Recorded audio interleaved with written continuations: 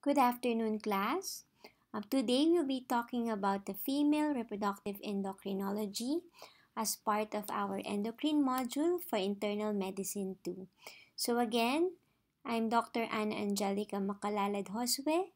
Welcome to today's flip class. So for today's topic, we will be talking about a review of the female reproductive physiology.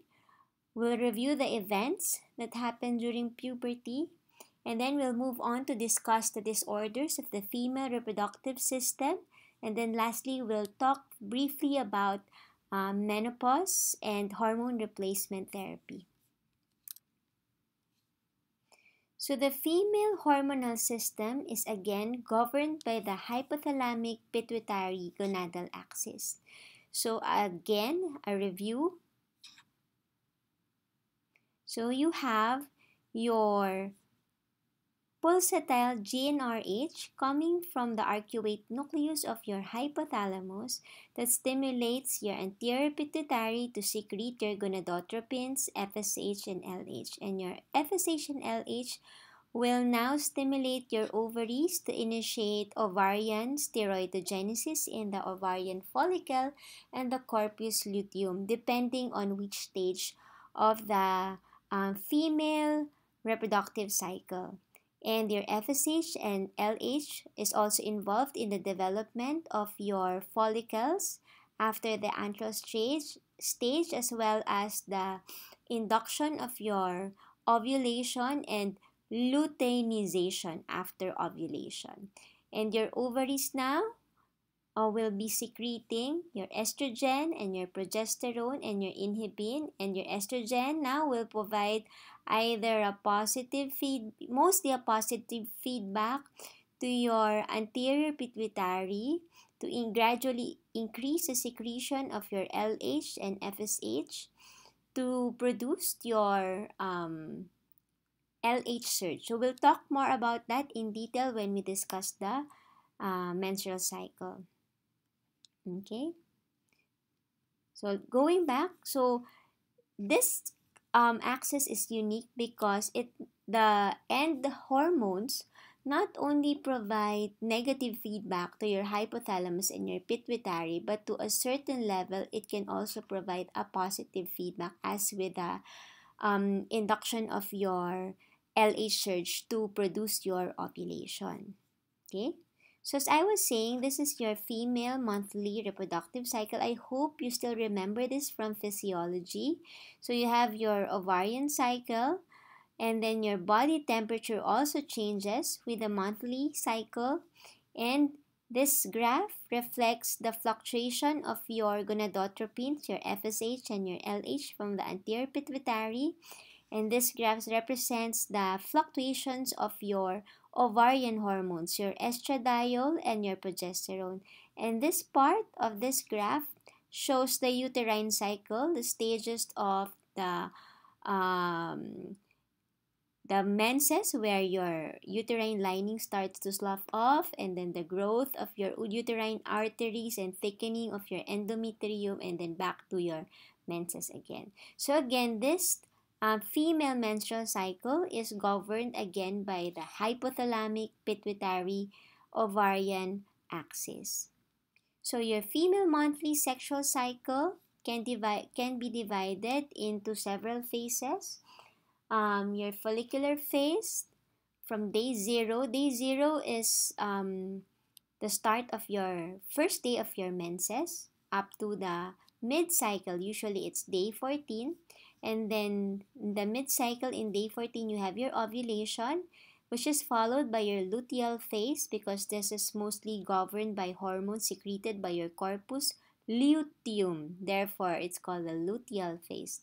This is from day 14 to 28. And then your menses will now commence again, and usually will start from day 0 to day 4, depending on the length of the menses of the female patient. So the monthly sexual cycles of females can vary. So the usual cycle is 28 days. There females who will have 25-day cycles. There are females who have irregular. Sometimes it's 24, sometimes it's 27, sometimes it's 29. So there are patients who menstruate on the dot every 28 days. So this monthly sexual cycle durations of the different phases can vary from female to female. Okay, so we discussed now the first phase of your menstrual cycle, your follicular phase, which begins with the new follicle that is selected, which will start to grow, okay, depending on the stimulation of your anterior pituitary hormones, particularly your FSH, your follicle stimulating hormone. So at the beginning, you will have a gradual increase of your FSH, which will now stimulate the release of your estradiol, and your estradiol now will the gradual increase of your estradiol will now stimulate will provide a positive feedback to your LH, and to a lesser degree your FSH, and the positive feedback of estradiol and the continuous increase of your LH will now result into your LH surge, and your LH surge will now result into your ovulation. And also during this time, you will have a gradual increase, actually a big increase in the basal body temperature. And then on the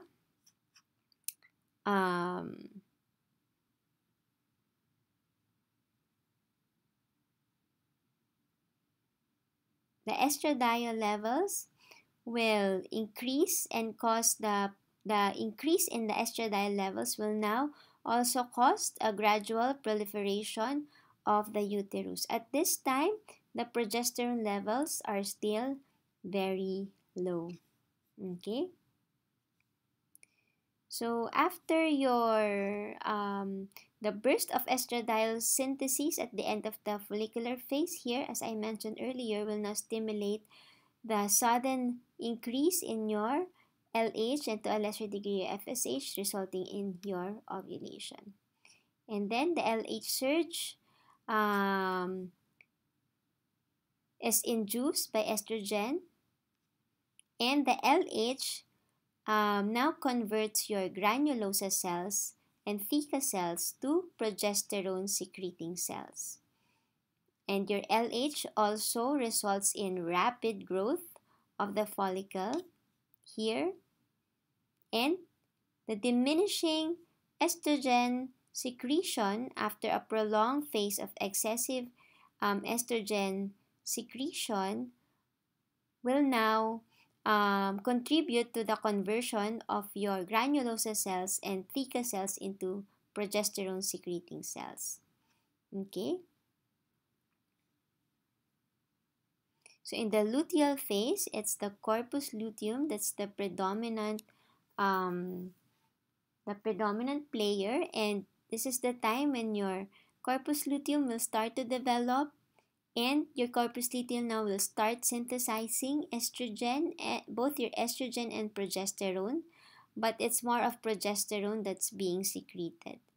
And because of the increase in the progesterone here, it will send a signal to your hypothalamic thermoregulatory center, which will increase the basal body temperature of the female.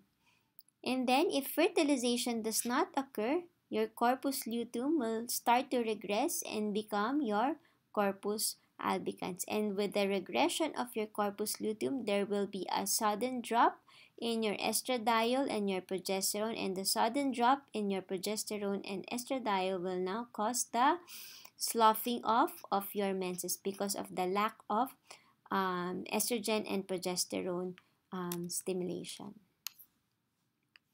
So again, during the luteal phase of your menstrual cycle, after ovulation, your follicle will now be converted into your corpus luteum, which is the main producer of your progesterone as well as your estrogen. And this follicle will now undergo luteinization, and your lutein cells will enlarge to 2 or more times and become filled with lipid inclusions that give it a yellowish secretion. And when fertilization does not occur, the drop in estrogen and progesterone, this one will regress, and the regression will cause the loss of your estrogen and progesterone secretion. And the involution of your corpus luteum will now appear as a corpus albicans. So after 12 days after ovulation, your corpus luteum will involute and eventually lose its secretory function. And shortly afterwards, you will have your menses.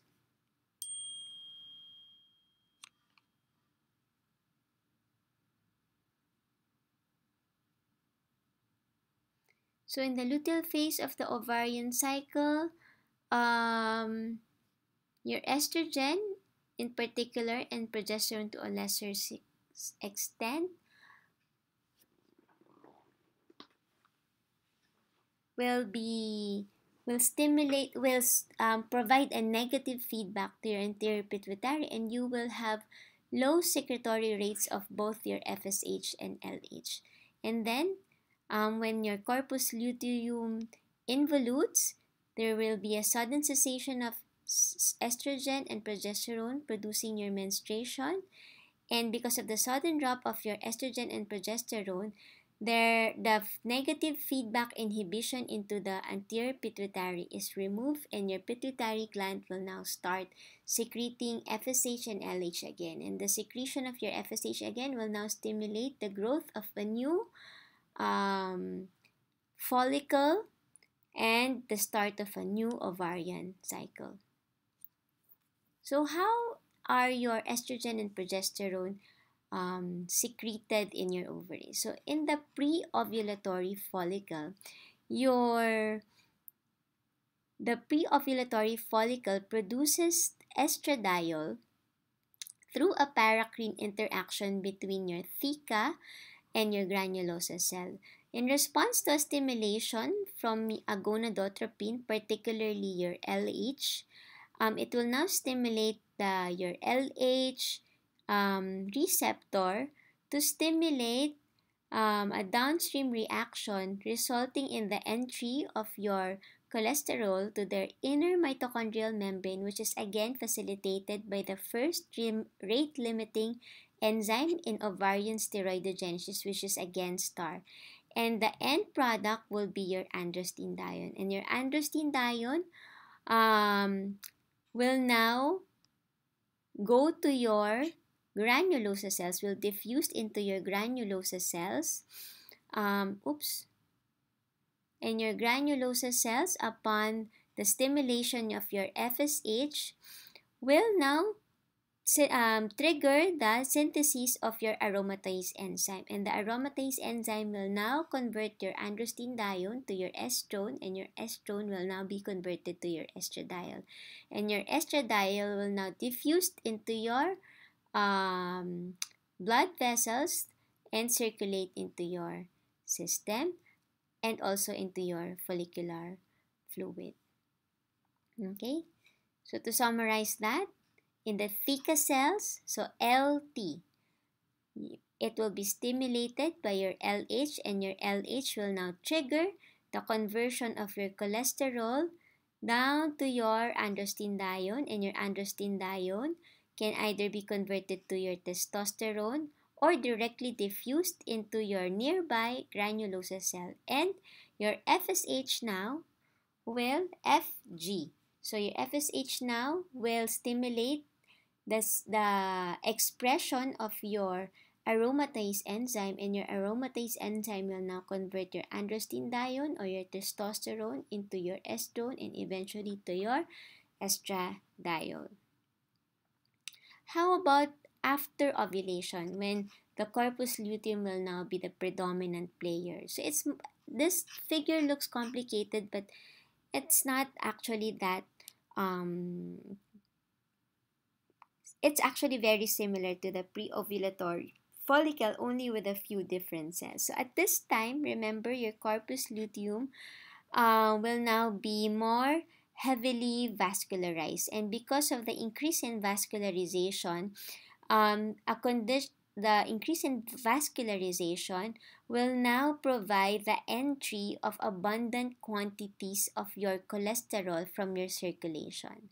So mostly your LDL. And your LDL now will provide the substrate cholesterol, and your cholesterol now will again enter your mitochondrion to the first limiting enzyme in ovarian steroidogenesis, which is your star. And this now will trigger the conversion of your cholesterol to pregnenolone and eventually to your progesterone. And your progesterone now will diffused into your nearby blood vessels to be released into the circulation. So again, your corpus luteum produces a lot of progesterone levels. And aside from that, upon the stimulation also of your FSH, there will be a downstream reaction that results in the expression of your CYP19 alpha 1, which is your aromatase, and therefore facilitates the conversion of your androstenedione to your estrone and eventually to your estradiol. Now, this androstenedione can also be provided by your theca lutein cells, similar to the pre-ovulatory follicle. So, upon the stimulation of your LH, it will now stimulate the synthesis of your androstenedione from your cholesterol again, and your androstenedione will diffuse through a paracrine manner into the nearby granulosa cells that can be a precursor for your production of your estrone and your estradiol. So let's pause for a while. Okay.